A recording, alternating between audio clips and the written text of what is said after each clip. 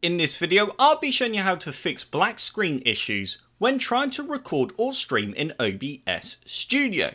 So there are several things that can cause this issue, but before we get started, I just want to say I have put some Amazon affiliate links in the description below to the hardware we use to record our videos if you're interested. And the first thing that we want to do is just ensure that OBS Studio is up to date.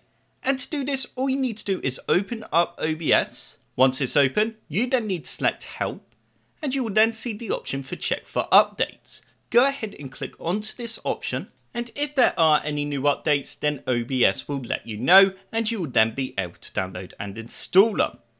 So once you've done that, then the next thing that we want to do is just update Windows. And this can be done easily by right-clicking on the Start menu icon, and then selecting Settings. Next, you need to click on Update and Security, and then click on the Check for Updates button. If Windows does detect any new updates, like mine just has, it will then download and install them. Once that's finished, then the next thing we're going to want to do is also install the latest driver for your graphics card. If you're not sure what graphics card you have in your computer, then you can find this out by right clicking on the Start menu icon and then going to Device Manager. You now need to expand Display Adapters. And as you can see, I have a GTX 1660 Super, which means I need to go to the Nvidia website and look for my graphics card and then download the latest driver for it. I will pop some links in the description below to our website if you're a bit unsure on how you can download and install the latest driver for your graphics card. So once you have installed the latest driver for your graphics card, go ahead and see if OBS Studio now works and has got rid of the black screen issue you are having.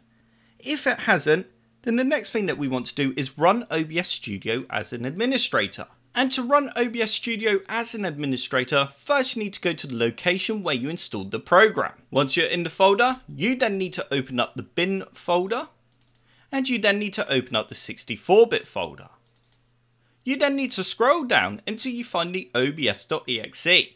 You then need to right click on this and go to Properties. Next, we need to select Compatibility and then tick Run this program as an administrator and press Apply and OK. Once you've done that, go ahead and launch the program now and see if that helped. If that didn't help, then the next thing that you want to do is just close down all the programs that you currently have running before launching OBS Studio. So if you have a web browser open, Discord, MSI Afterburner, anything like that, even RGB software that changes the lights on your keyboard or mouse, close all of that down and then launch OBS. If that didn't help remove the black screen, then keep OBS Studio open. Next, you need to go up to File in the top left hand corner and then go to Settings. We then need to select Output. You will then see an option for encoder. So as you can see, mine is currently on Nvidia. You need to ensure that you are using the correct encoder for your graphics card. If you do have more than one option, then just try using a different encoder.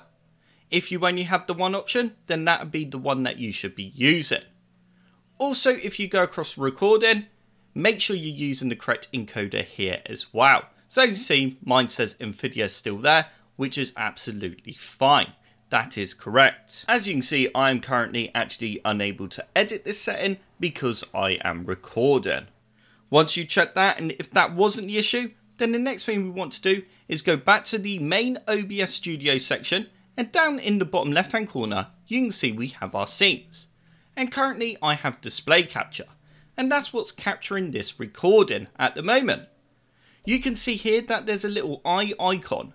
You need to ensure that this is showing and it does not have a cross through it. If I was to click onto this eye, you will no longer be able to see what I'm recording. If I now untick the eye so it shows again, you can then see what I'm recording. Also, try changing the source that you're using.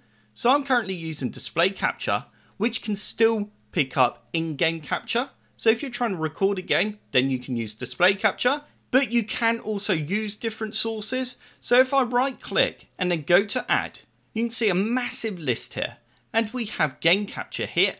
So I can select this and then press OK, and I can then choose what I would like to capture.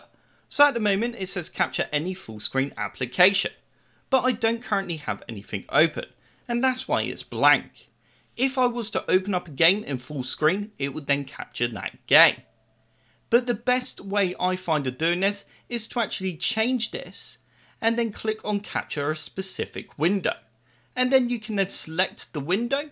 So for example, if I have Fortnite open, I would then see Fortnite in this list and I'd be able to select Fortnite and then press OK, and it will then basically let me record or stream Fortnite. Just make sure you do have the game open when you're changing which window you would like to capture. So that does now kind of bring me to the end of this video. If none of the methods in this video helped, then the next thing I'd suggest is try launching OBS Studio on a different user profile on your computer in case it is one of OBS Studio's settings. If it does seem to work on the other user, then the next thing you could do is just open up OBS Studio on the user profile it doesn't work on, go up to File in the top left hand corner, go Show Settings folder, then go back to Roman, and then right click on OBS Studio, go rename, and then just put BK on the end. I'm not going to do that because it will stop this recording, but then press enter and then open up OBS Studio again. Just make sure it's closed when you do rename this folder. So I hope this video helped you out and you enjoyed it. If you did like the video, click the like button below, and if you'd like to see another computer sluggish video, then click that subscribe button. If you do subscribe, then I will see you in the next video.